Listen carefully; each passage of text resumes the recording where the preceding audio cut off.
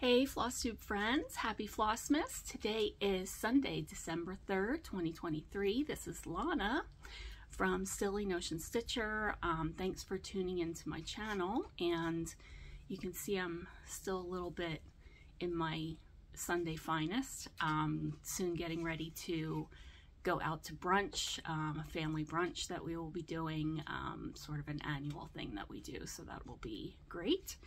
And we are still in the middle of the Jingle Ball. So yesterday I participated in a few classes. I was in the Beth Twist's pin class and of heartstring samplery. So I have those to show. And I also was in a really great class last evening with Kathy Haberman and her husband, with hands-on design, and it was for finishing a mattress style pincushion. So I had no idea that Kathy had designed a whole series of these blocks. She calls it her block series, that started off, I think, like in 2014 or 2012 or something, and so there's quite a lot of those patterns out there, and so I will be going down a little bit of a rabbit hole with that. Really interesting way to sew together stitched squares and rectangle to make a block pincushion instead of a pillow finish, but it's all based on her design. So, and you can also, of course, not do the mattress finish if you want to still do her design and finish it in, you know, a normal flat finish type of way. So she had lots and lots of information for us. Her class was scheduled for 2 hours. I think she spent definitely 3 hours, if not a little bit longer, with us. So it was a really nice time with her. So I'm going to show you, these are the pins that I made from Beth Twist's class. Okay, so the penguin is really the focal point. So I purchased her kit option and received all these supplies, and she talks about that these are Peruvian beads. So the penguin and that really dark cylinder one is a Peruvian bead. So I will be checking those out, and the cork is actually a technique of drying overnight. So we glued everything and then set it overnight so that gravity keeps the beads, the weight of the beads, to the top where you want them glued. Otherwise, she said she has set them more overnight, like in a pin cushion, and came back to them with beads sort of slipped midway down the post. She uses, recommends bank pins, they're called. And they just toppled across the room, but they're still together. And she recommends this type of glue. And it has a really nice fine tip to it. So that was a great class and lots of fun. So for my final finish for today's Flossmas episode, if I can pull this out and not create a disaster. So this is a finish from my first year, 2020, when I started cross-stitching and realizing all the cute finishing options out there. I pulled this motif from either a chart I had or a freebie. I think it was a freebie. It was the Brenda Gervais pattern from 2020 that was free. And I stitched this on a Lori Holt fabric that is I forget what size she calls this, but it's, is it an Ada? Yeah, it's an Ada that I got from Fat Quarter Shop. And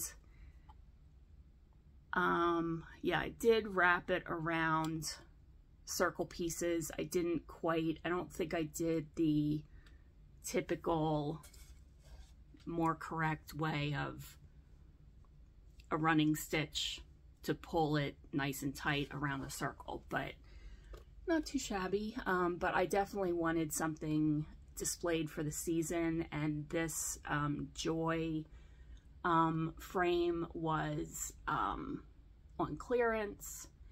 I'm pretty sure I got it from Michael's, but I think we see many of, you know, these Joy type shapes, and thankfully a really nice area to display in the circle. So that's my finish for today. I said that I was doing Flossmas and wanted to share gifts that I've received throughout my retreats this past year, and looking in my sewing box for what's the next thing I can show you.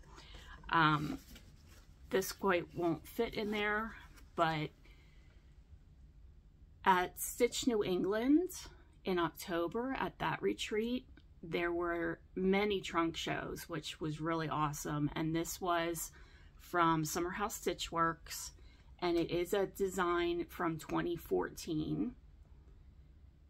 You get all of those little Nordic style charts are in this. It's a folder style that you open.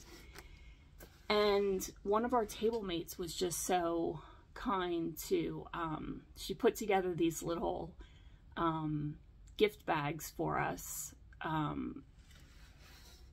They had enough of these different charts in there of different styles that she put together a little kit of a different chart, and then the charms that I showed, I think, the first day of Flossmas.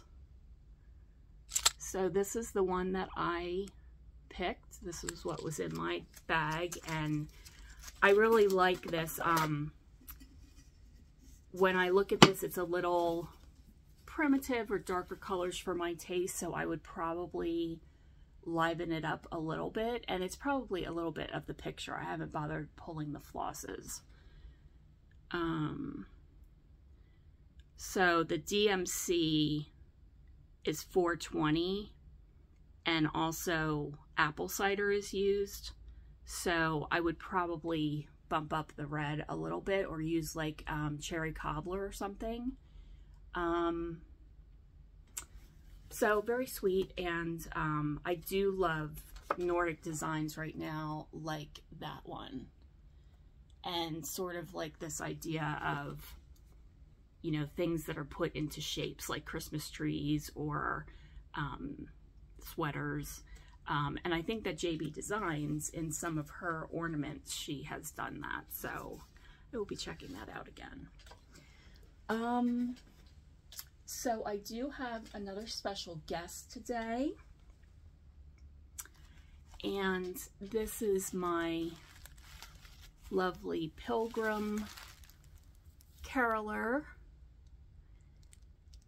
She was found, I used to work at QVC, and when I actually discovered, and sort of a friend of mine there, co-worker, got me back into checking out carolers, and we went to Byers Choice. I think we went there like around 2016 or something like that, which was just incredible to see. You walk through this lovely display of these little towns and whatever, and they're just filled with carolers. So it really makes you caught up by the time that you wind through there and land in the gift shop. But I was able to get her with my employee discount. And when I discovered that, I was like, okay, what other carolers do we still stock here? So there must have been an agreement at some point to sell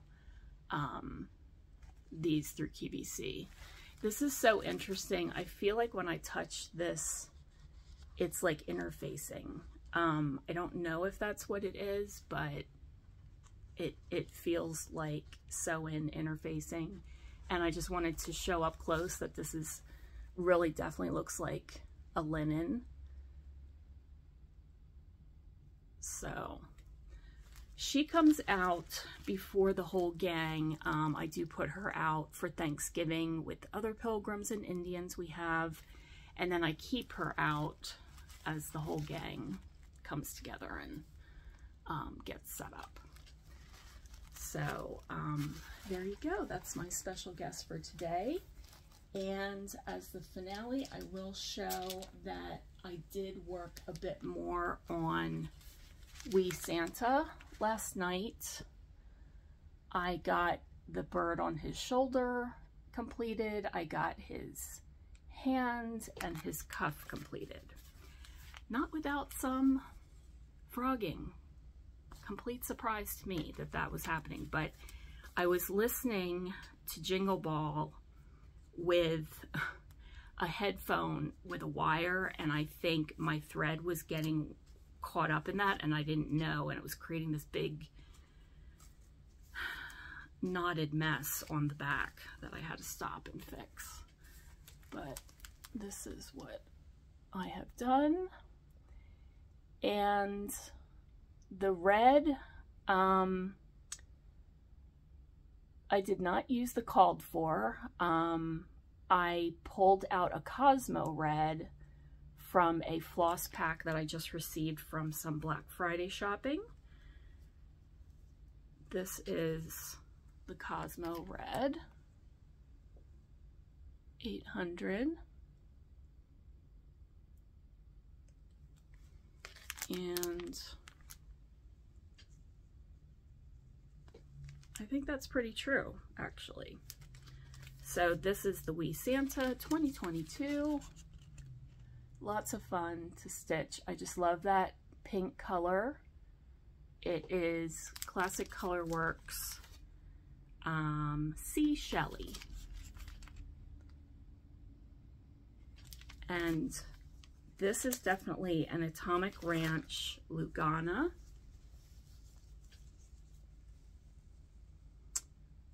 That's fairly close. Yeah, and you can see some of the gradual, gentle modeling on that. I don't remember if it's Dune. I know that I have a piece of Dune and I have a piece of Palomino, and this might be the Palomino. So there you go. That's today's Flossmas episode. Thanks for tuning in, and I look forward to your comments. Please like and subscribe if you're enjoying this series. So thank you so much, and have a great Sunday. Bye, everybody.